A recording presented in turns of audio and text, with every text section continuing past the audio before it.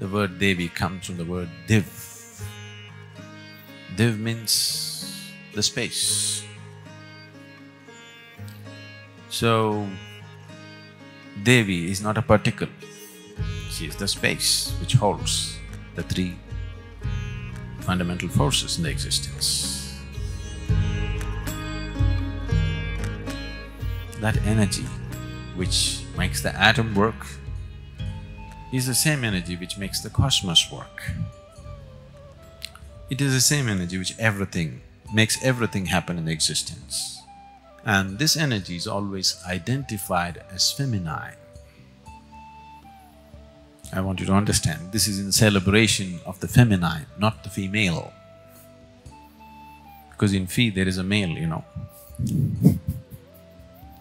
This is about the feminine, not about being female.